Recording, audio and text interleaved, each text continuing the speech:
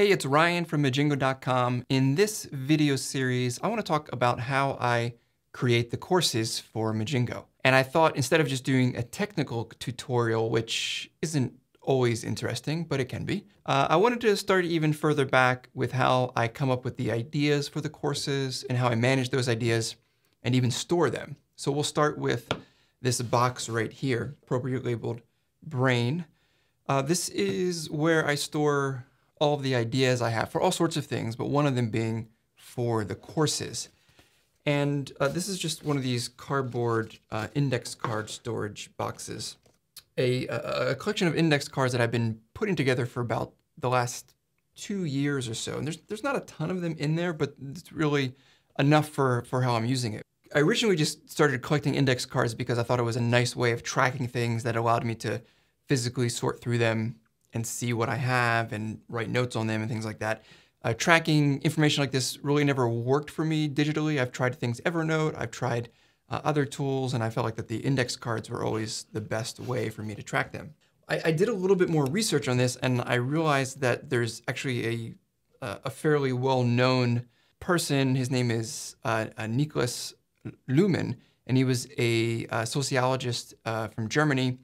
I think he died in 1998, but very well known for the work that he did in his field, but also sort of a cult following for his card catalogs that he had, which were a series of wooden drawer sets where he kept all of his research in some sort of organization that he knew, and it helped him piece together ideas and thoughts and references. And that's how he wrote his books, was by piecing those together. And so I started to refine my system and realize that this is how I could also use something for storing the material before I create a course. So the German word for this is Zettelkasten, which is what they call Luhmann's card catalogs. And if you look online for Luhmann, and I'll put a link with the video, you can see some video of his card catalogs. They're amazing. They're, of course, over the course of his career, so they're huge. But this is a very humble, small version of that that's set up for my use and how I want to use it. This box is organized by kind of by topic or area. It has kind of changed a little bit. I have things like lessons, and these here are ideas that I have for lessons that I want to do. And so what happens is every time I have an idea, I will then take a fresh card and then write the idea down on it and then file it away where it belongs, if it's under lessons or if it's on a certain topic. I've started to break out of doing, a section for lessons and a section for courses that I have here and trying to file them away by topic. It seems to make a bit more sense, but I have so many under lessons and courses that it's just really easy for me to grab my course cards here and go through and start to plan out the next 2 or 3 courses that I want to do based on ideas that I've already had. Because I could never keep all of this in my head. I could certainly keep it on lists, but consider these my lists. Let's see, so I have things here for marketing, for business ideas. I have a whole huge section on learning. I've been reading a lot about learning techniques and research. And so what I do is when I read a book, I'll take some of these, let me see if I can find them, these little mini Post-it notes. And when I'm reading a book and I want to mark a passage or something that I want to come back to, either to reread it or to record it on a card to file away, I just drop one of these on there. A lot of people will write in the margins, underline, fold pages. I don't do that because I don't own all of the books that I read. A lot of the books I read are from the library, and I want to make sure that I can mark them in a way that doesn't harm the book and ruin it for the next person that will have the book. So I just have taken to using these little Post-it notes here.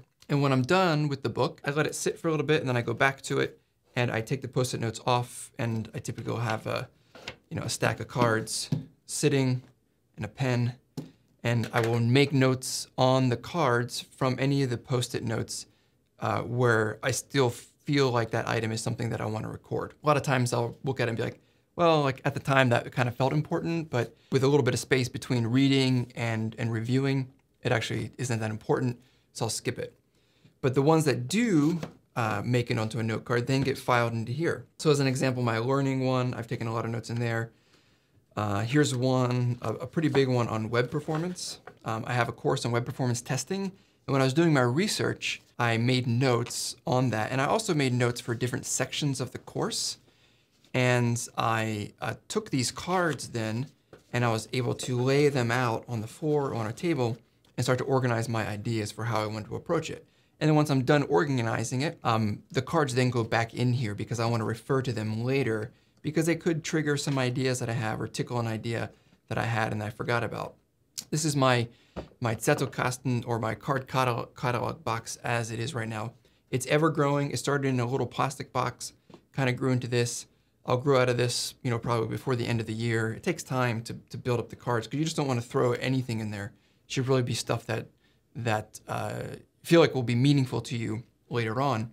One of the things I really like about it is that if I feel stuck or if I feel like I'm just kind of foggy and unsure like what to focus on next, I'll flip through it. I'm just looking for things to trigger ideas that I've had, things that I've read that didn't really get set in my brain, and I'm trying to trigger those again, and that's what this box is really all about.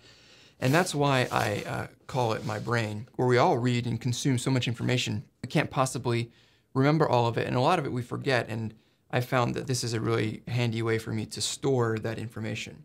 And in fact, to show you an application to this, in order to do this little video, I pulled out some cards I had on Zettelkasten and Lumen, things I wrote about this when I was reading more about how people were using these card catalogs. And I pulled those out and they helped me sort of orient myself to talk about it in this video. So again, they're super handy. Now that I'm done with this, I can take these cards and then drop them back into where they belong. We'll just put them in learning for now. I think that's a good spot for them. So this is the first step for me to create a course, which is to do the research, write my research down onto cards, and then file those cards away and organize the cards and turn that into a course. In the next video, we'll talk about when I have the cards organized, how I start then writing the course. All right, thanks a lot for watching. You can check out all of my video courses for web designers and web developers at Mijingo.com.